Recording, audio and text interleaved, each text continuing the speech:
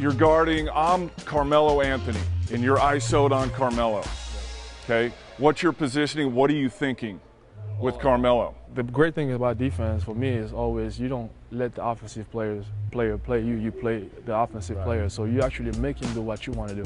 Because if you just stay in front of him, then you're at his mercy. He can do whatever. So what I usually try to do, I usually try to stay close to them. And what will be the dance of choice in the locker room? It looks like you might be like, At the end of the new year, so I got to do something to get the year off. Thanks a lot, Jamal. Ralph, back to you.